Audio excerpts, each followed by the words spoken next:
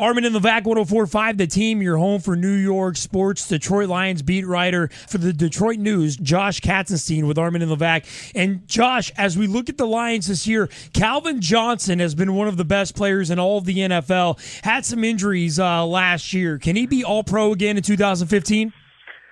Based on what I've seen in training camp, absolutely. I mean, day in and day out, Calvin looks like the best player on the field. And, I mean, that's sort of been his calling card his whole career, that, he doesn't let up in practice or really any situation. And I mean, that's proven to be true again this year. I mean, he makes great plays even when guys like Darius Slay, Rasheed Mathis have perfect coverage on him. And, I mean, he looks fast, he looks healthy. So, I mean, as long as, he avoids the injuries that plagued in the past couple of years, I think he could, end up staying one of the best receivers in the league. Now, on the other side of the ball, you lose a tremendous playmaker in Ndamukong Suh. You bring in Haloti Ngata to fill that hole, sizable as it is. How good has he been in the role of Suh? He suffered a hamstring injury when he was training away from the team this summer, so he's on the non-football injury list. But, I mean, all indications from, his little time this spring and everything, and everything the coaches have said is that they fully expect him to step in and be the run stopper that he was in Baltimore. And I think that even though you lose some of the, pass rush potential with Ngata in there instead of Suh, I think the Lions are hopeful that they can generate the pass rush from other spots. I'm not as optimistic as they are in that respect, but I do think that, with Ngata and a few other guys, replacing the Nick Fairley, C.J. Mosley spot next to him, I think that it shouldn't be too dramatic of a drop-off on the interior line.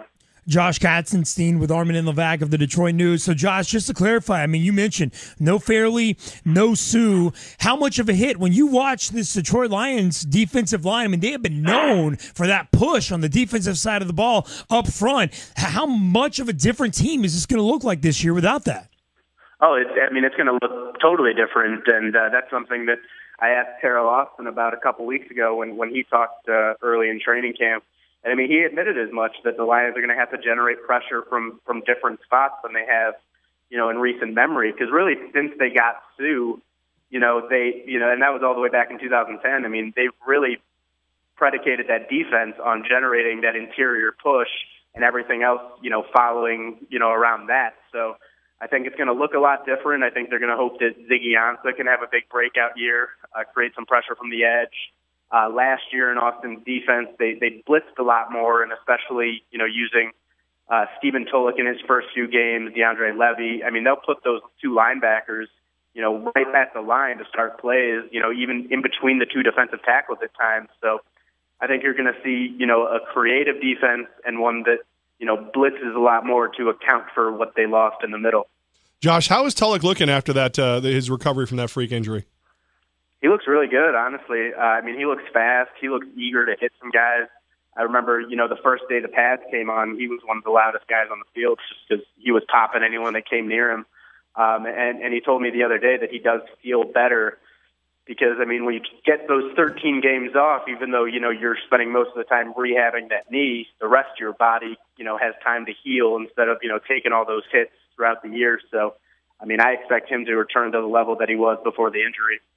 Josh Katzenstene of Detroit News, at Josh Katzenstene on Twitter. And Josh, the Detroit Lions last year, 11-5, NFC wildcard game. They're not going to be that good this year, are they? What do you think after seeing them in camp? I mean, it's really hard to say. I'm one of the people that think the Vikings are going to be, significantly better than they were last year. I mean, it's a 7-9 team that gets Adrian Peterson back. I think really with the Lions, there's a chance that they could be a better team because even if the defense falls off a little bit, the offense should be better. And so that should balance things out. But their first 5 games of the season, they go at San Diego, at Minnesota, home for Denver, at Seattle, home for Arizona. So even if they're a better team, it might not translate in more wins, which, would obviously be a disappointing thing for a lot of people here in Detroit. Josh, how does rookie Amir Abdullah look? Excellent. I mean, besides Calvin Johnson, I would say he's been the most impressive player throughout training camp. Seems like every day he does, either a cutback or a juke move, something that, makes defenders look silly. And I mean, even some of the top, defensive players on the Lions, like Tulik and Levy, have struggled tracking him down throughout practice. So I would expect him to, definitely get at least 50-50 split with Joique Bell to start the season. But I think as the year goes on, you'll see that he starts to get the brunt of the workload. Great update from Lions Camp. Josh Katzenstene from Lions Camp, Detroit News. Josh, thanks for your time today, man. Appreciate it. Yeah, thank you.